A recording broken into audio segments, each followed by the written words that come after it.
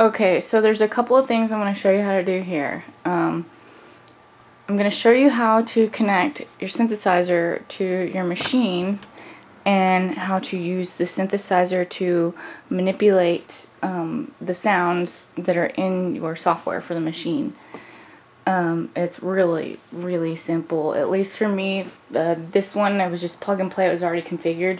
But if it doesn't work out so great for you, I'll show you how to manually configure the settings. It should help you out a little bit. First of all, I'm going to show you how to connect it. What I've done is I've connected on the machine, the MIDI cable is plugged into in. Okay, because the signal is going to be sent from here to here. And then what I've done is I have connected my Korg with the MIDI out so that it knows to communicate from here to here.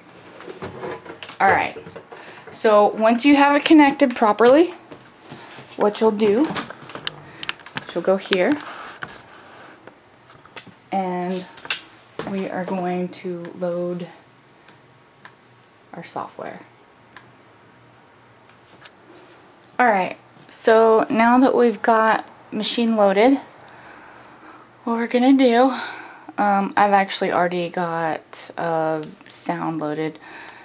By now you should already know how to create a new group. Alright, we got a new group. And then what you do is you pick out a sound. I've already picked this one out, Dirty Step, 5 Dirty Steps. It came already loaded with a, what's it called? With an effect. Alright, so what you want to do is you want to go to File, Audio MIDI Settings. Make sure you're using the right sound card. We don't have an external sound card that we're using right now. And check the MIDI settings. Inputs are on, outputs are on.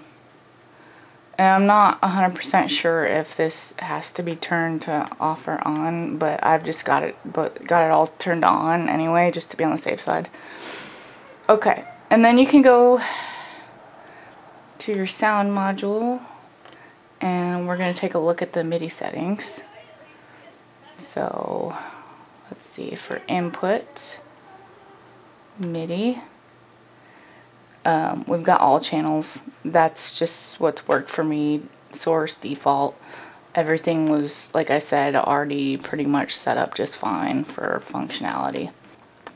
Alright, so this is really interesting. Like, apparently the sound that I picked, just by chance, it like works perfectly with this external synthesizer. Alright, so check this out. Okay, so in order for you to be able to use this in, like, most of these synthesizers, they come with some sort of piano roll option. You have to have this lit up right here, piano roll, okay? And then whatever you push here, that's gonna run through the software. Alright. And then, just like with the regular settings on this, you can hit the button to change the sound. Here, let me turn it up so you can hear it. Okay. And then, of course, these knobs will work to change the sounds.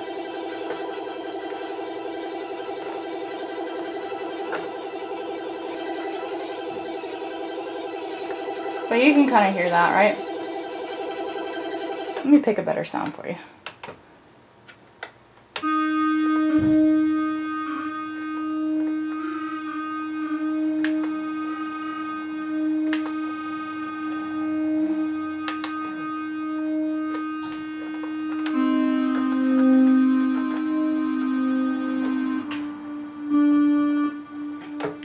So yeah, let me show you what is on my screen now.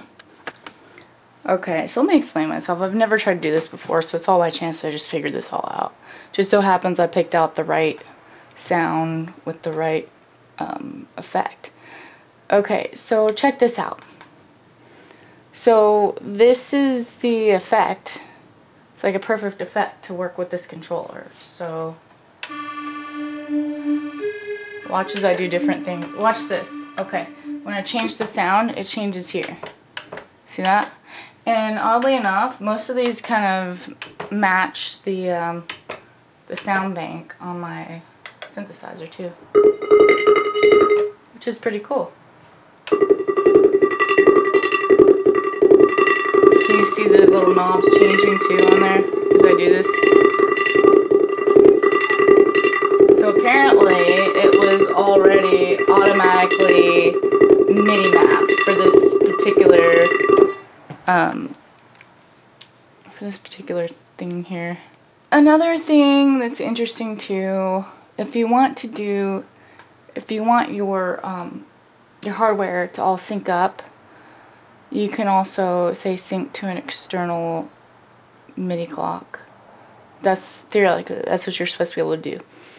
And for example, on my Korg, if you need to set it to a different channel for MIDI, if you have multiple MIDI devices, the default channel is 1, and you can change it by going into global mode. I don't know where it is on here, but I imagine that a lot of Korgs are the same way. You just go into global mode, you set your synthesizer to slave if you want it to follow along with your software, and then you just configure your software correctly to control it and have everything sync up.